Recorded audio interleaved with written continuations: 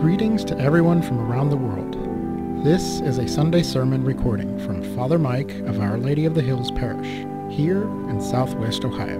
I am your host, Ishmael Ali, and here is Father Mike's sermon. The Lord be with you. And with your spirit. Reading of the Holy Gospel according to John. As Jesus passed by, he saw a man blind from birth. He spat on the ground, made clay with the saliva, and smeared the clay on his eyes, and said to him, "Go, wash in the pool of Siloam," which means sent. So he went, and he washed, and came back able to see. His neighbors and those who had seen him earlier as a beggar said, "Isn't this the one who used to sit and beg?" Some said, "It is." But others said, "No, he just looks like him." He said, "I am." They brought the one who was once blind to the Pharisees. Now Jesus had made clay and opened his eyes on a Sabbath. So then the Pharisees also asked him how he was able to see. He said to them, "He put clay on my eyes, and I washed. Now I can see."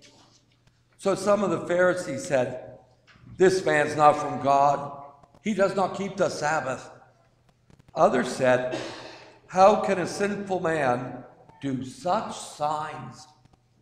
And there was a division among them. So they said to the blind man again, "What do you have to say about him, since he opened your eyes?" He said, "He's a prophet." They answered and said to him, "You were born totally in sin, and you're trying to teach us?" And they threw him out. When Jesus heard that they had thrown him out, he found him and said, "Do you believe in the Son of Man?" He answered and said, "Who is he, sir, that I may believe in him?" Jesus said to him, "Oh, you have seen him, and the one speaking with you now is he." He said, "I do believe, Lord." And he worshiped Jesus. The Gospel of the Lord. Praise to you, Lord Jesus Christ.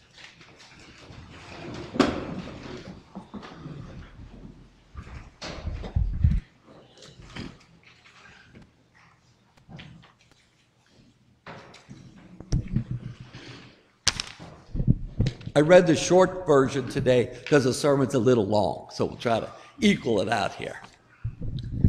Lent 1977 in April, or I guess March or April, irrevocably changed my life forever. I was watching on TV the miniseries, Jesus of Nazareth. Have you ever saw this? Yeah. Did you watch it live 50 years? Oh, you weren't born 50 years ago, so you wouldn't know. You probably saw it on the internet. But isn't it great? The Jesus of Nazareth is really great. And there's this one scene, okay? There's one scene where the Roman soldiers, they came through a Jewish town. They were killing and they were stealing. And a Jewish man throws himself down on the dirty street and he's crying out to God, "How long, O Lord, must we wait for you to help us? God has abandoned us. How long, O Lord?" And the distraught man on the street, he keeps saying over and over, "How long, O Lord?" And then the camera zooms in to a little boy who's standing only 10 feet away. And that little boy was Jesus. Remember that, Joyce? Well, anyways, that's what happened. The little boy is Jesus. The man's answer to his prayers was only 10 feet away, but he couldn't see it. He couldn't see it. The Messiah that he wanted was like a king and big army and swords and clubs. But Jesus came as a savior, a Messiah as a savior. 4 years of my life, I felt that man's pain. Because for 4 years of my life, I was pleading to God.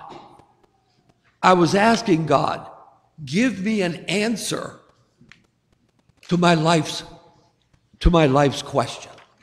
And the question was this: do I return to the seminary and finish my studies for priesthood and become a priest, or should I stay in the world and be normal, get married, 2.5 kids, have a nice house, And Lord, what do you want me to do?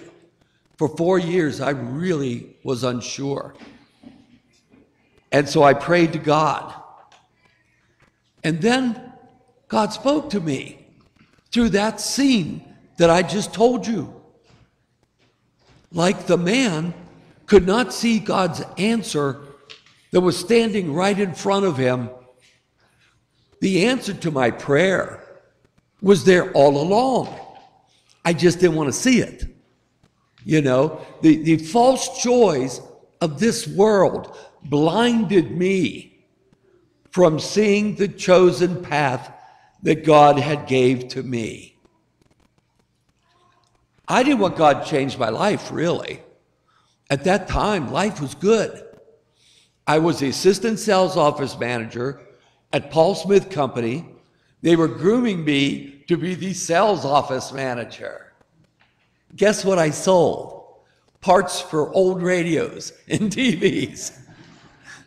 My first love of radios started right there. We sold little coils for the radios and televisions. And I was making, in 1975, I was making a whopping $10,000 a year. That's a lot of money back then. Was it like about 40 grand, wasn't it? I mean, baby, I had it all. I had bling bling. I was at Lacoste clothes. And I was making good money.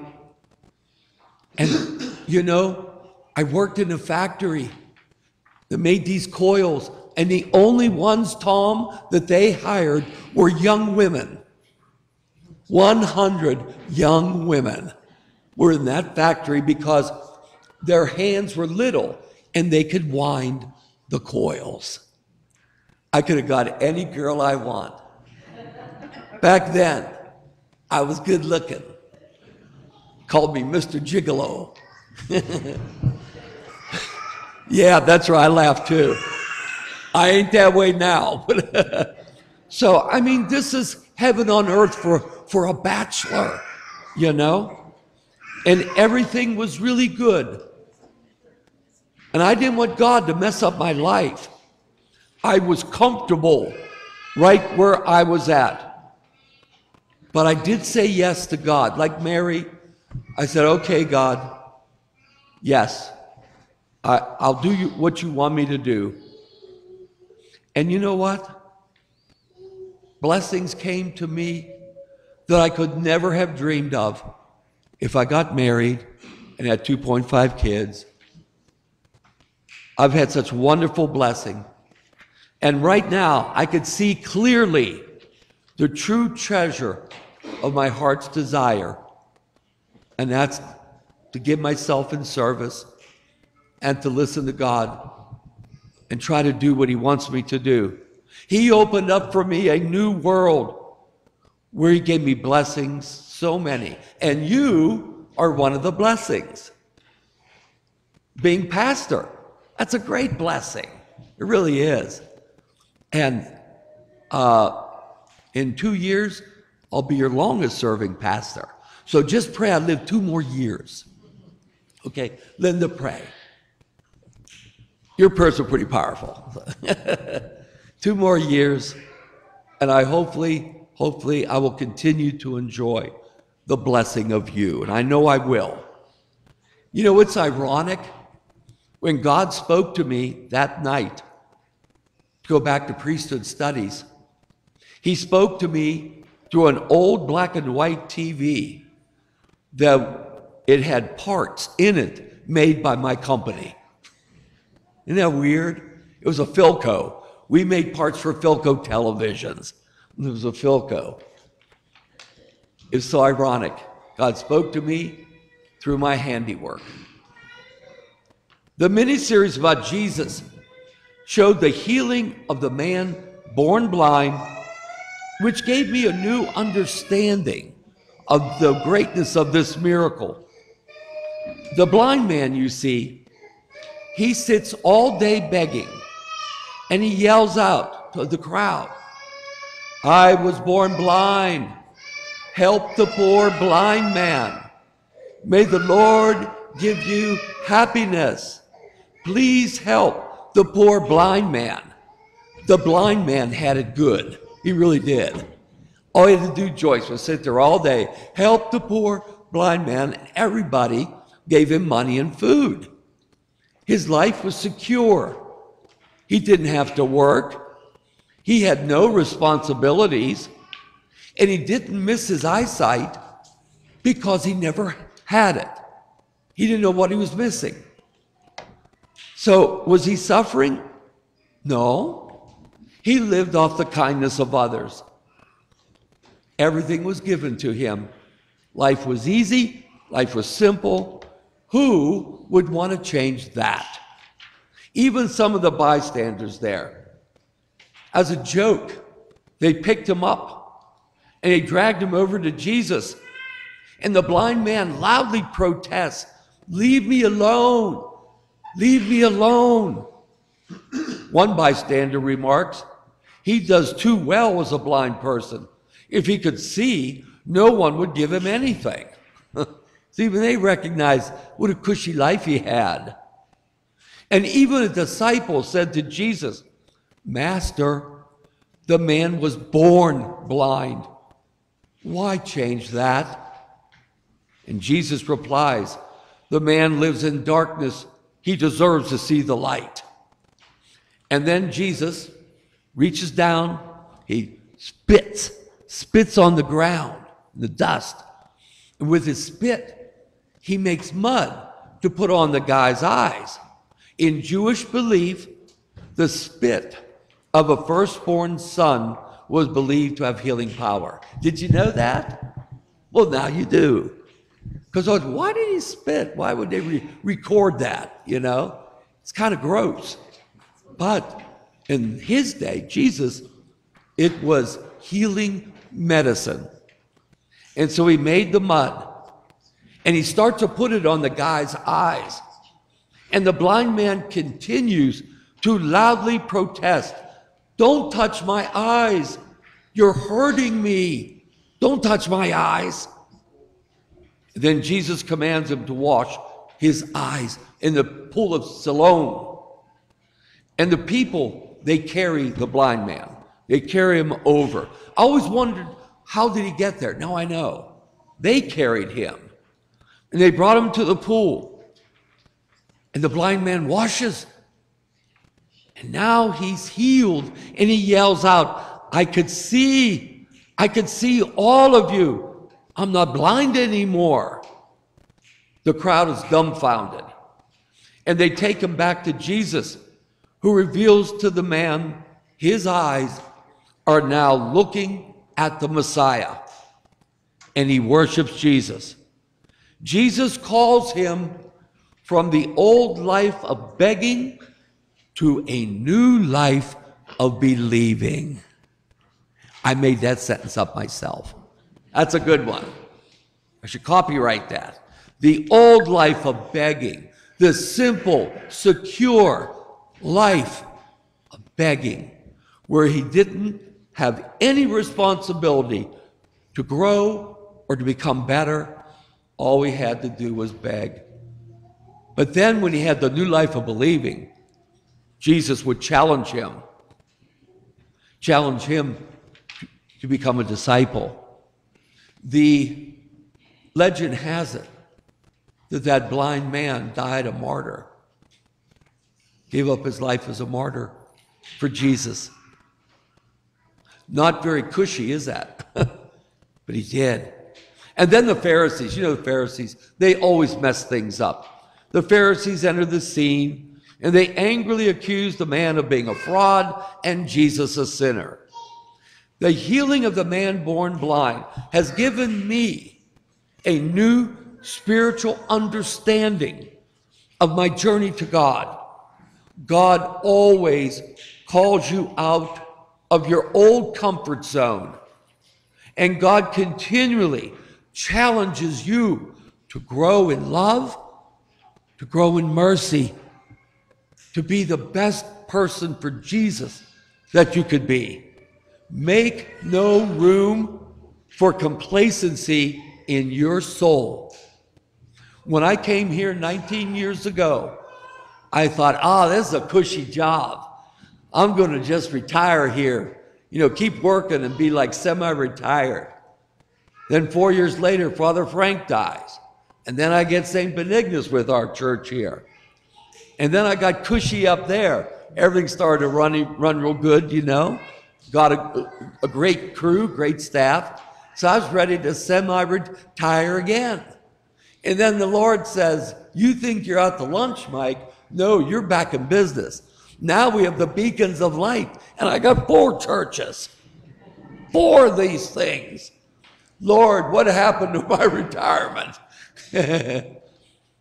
But when he calls you, he gives you strength to do what he asks. Complacency. Make no room for it in your soul. It is a spiritual poison, and it will make you blind. What is complacency? How does it hurt you? Well, complacency is defined as a feeling of being satisfied with yourself so that you do not think any change is necessary. Don't change. Lord, keep things the way they are. I'm very comfortable. Don't change it. It hurts you by deceiving you into thinking that you see, but you really don't see. It's smug satisfaction that I have all the answers to everything, that I am in control of my own life. No need to change that. And the evil fruit of complacency is pride. It's pride. I'm the captain of my own ship. Don't tell me what to do. The Pharisees are the perfect example of this. They knew the law. They knew the law. And anyone who acted outside the law was a sinner. The Pharisees considered Jesus a sinner because he healed on his Sabbath. And not only that, but Jesus had another mortal sin. He needed, K-N-E-A-D-E-D. You know what that means, right, Joyce? To knead bread, to mix. Because remember, Jesus mixed his spit in the dust to make clay. That's called kneading. The Jewish law said, thou shalt not knead on a Sabbath. And so Jesus had 2 mortal sins. He healed and he kneaded. And the Pharisees thought Jesus was a big sinner. The Sabbath law, Jesus violated. He violated the law. But you see, here's the problem. The Pharisees were so much into law, they couldn't see God's love in action. You know what we call that? Grace. They couldn't see grace because they were so stuck on the law. They couldn't see God's law of love that supersedes all other laws. And in God's law of love, he brought healing to a man who felt probably unloved. I think there's a bit of Pharisee in all of us. There is. Even Baptists who become Catholics have some Pharisee. Let me tell you the 4 ways that you can see if you're a Pharisee. And so here they are. Excuse me. Number 1, you look down on and judge others whom you do not consider as pious and holy as you are. You know, that's never been my problem. I'm not pious. Don't expect me to be pious. I don't want to be pious because I'm not worthy to be pious. I'm just a sinner like everybody else. And I'm still striving for holiness. But sometimes people think they've already arrived and they're all pious and they're all holy, and they judge others who they think are sinners and not pious like myself. Number two, you criticize others who do not think and act like you do. We think we do that all the time. Number three, I'm right and you're wrong. Don't tell me what to do. You know what we call that? Marriage. That's marriage right there. I'm right, you're wrong. Don't tell me what to do. We do that with God too, you know? Number four, I'm really good at worshiping God on the outside, but not being Christ-like on the inside. You know, I put up the good pious front, but inside, I'm really not living the Christian life at all. It's called being a Christian non-Christian. And let me tell you, this is diverging a little. You know, in the Catholic Church, there is a division right now. And there's a division between those who like the more traditional Mass, the Latin Mass, and those who like the new Mass, which is already 60 years old, called the Novus Ordo. And you see these fights going on. You know, I like the traditional Latin Mass. They speak Latin. Well, let me tell you, God doesn't care what language you worship Him with. He don't care if you speak Latin. He don't care if you speak English. He just wants you to praise and worship Him. He don't care about the language. He cares about the language of the heart. Speak to God with this language. Rend your heart, not your garments. Rend from your heart anything that's not of God. Selfishness, pride, envy, jealousy, stinginess, inability to forgive, inability to love. Rend your heart of those things so that you could be healed and God's loving grace can fill you. And another thing too, are the veils. The veils. Women now are wearing veils at Mass, some women. And that's become a bone of contention. And I think that's so stupid. Because it don't matter. God don't care if you wear a veil. Some veils are pretty nice. I like them. And God doesn't care if you don't wear a veil. That doesn't mean you're a sinner. You know, whether you wear a veil or not, God doesn't care. He does not care what's on top of your head. He cares what's inside of your head. You know? What did Jesus say in John chapter 4, verse 5? Love the Lord your God with what? All your mind. Your mind. So God don't care what's on top of your mind, as long as inside your mind you're worshiping and God and doing His will. So there you go. Like the robes I wear here, they're real pretty, aren't they? They make my gray hair look good. But I tell you, I feel so unworthy to wear these. And I pray in my prayers, I say, God, you know, if I have to wear these holy robes, help me to be holy as you want me to be, to more worthily wear this robe. So I work on it. I haven't got it yet, but I'll get there. On my deathbed. You know. My brothers and sisters, God saved His harshest condemnations for hypocrites. Don't be a hypocrite. Don't be a Christian non-Christian, where you're all good on the outside, but inside you have evil thoughts and desires. And God defines hypocrisy in Luke chapter 6, verse 46. This is God. This is what He says.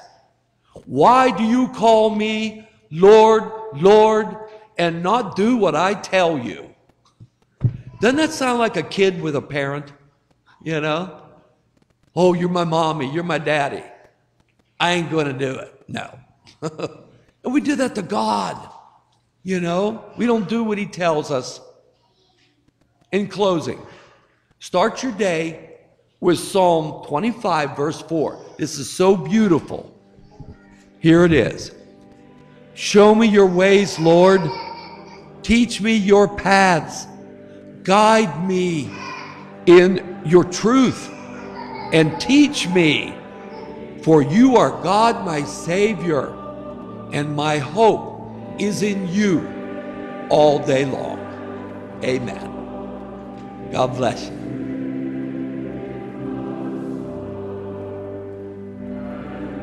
This recording of Father Mike's sermon was produced and edited by me, Ish Ali. The intro music is Amazing Grace, sung by LaGrave Avenue CRC of Grand Rapids, Michigan. Thank you to Father Mike for a great sermon. Previous recordings of Father Mike's sermons can be found at stmaryhillsboro.org. That's SAINT, maryhillsboro.org, and on the St. Mary Hillsboro YouTube channel. If you enjoyed this program, please donate and help sponsor future sermon recordings. You can send checks to St. Mary Catholic Church, 212 South High Street, Hillsboro, Ohio, 45133. All donations are tax deductible and greatly appreciated. Thank you for listening.